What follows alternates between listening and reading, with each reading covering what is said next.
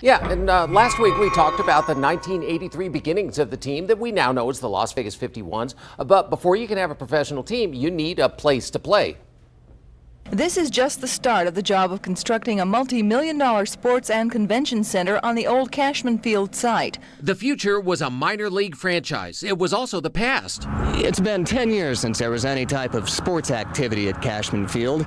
Even longer since baseball was played here. The original Cashman Field dated back to 1948 when it was constructed as Elks Stadium and later named after businessman and donor James Cashman. It was used each spring for Eldorado Rodeo, but that was a secondary motivator. Baseball, which was Big Jim's love. Marv Einerwald had played for the Las Vegas Wranglers in the 50s and recalled the experience for News 3 in 1983. Locals could see major talent, not just on big league weekend. Major league ball clubs send us prospects for the summer to see how they acted away from home and how they acted around Las Vegas and the environment and everything. So we had some real decent ball clubs. The original Cashman Field was rows of concrete bleachers up and down what today is the slope from the parking lot to the stadium. It was good baseball.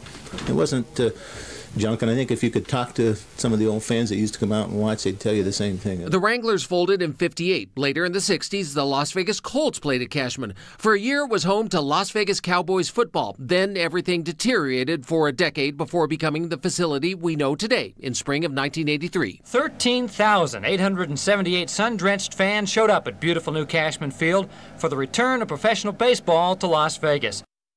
Of course, our AAA franchise moves to a new stadium to the west next year. Cashman Field is now home to the inaugural season of the Las Vegas Lights of the United Soccer League. Wrangler player Marv Einerwald passed away in 2012.